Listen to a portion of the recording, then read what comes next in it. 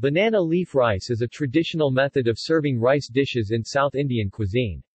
Due to the migration of South Indians, banana leaf rice can also be found in areas with significant ethnic South Indian diaspora such as Malaysia and Singapore.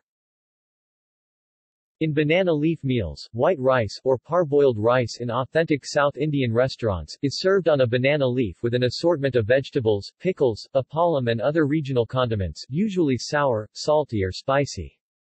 The banana leaf acts as a disposable plate and it in itself is not consumed. The choice of banana leaves is mainly due to the broad leaves as well as to the ubiquity of the plant in South India.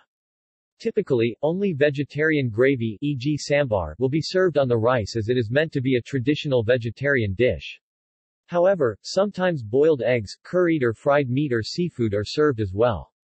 Traditionally, there will be 2 servings of rice with the first being served with gravy, side dishes and condiments whilst the second serving will be just rice with curd as a palate cleanser. Banana leaf meals are eaten by hand. Banana leaf meal etiquette also dictates that, after the meal, the guest must always fold the banana leaf inwards as a sign of gratitude to the host, even when the host is the proprietor of an eatery. However, when meals are served at funeral wakes, the leaf is folded outwards as a sign of condolence to the family of the deceased. Due to this, folding the leaf outwards is considered rude in any other circumstance. References. See also: Mamak stall,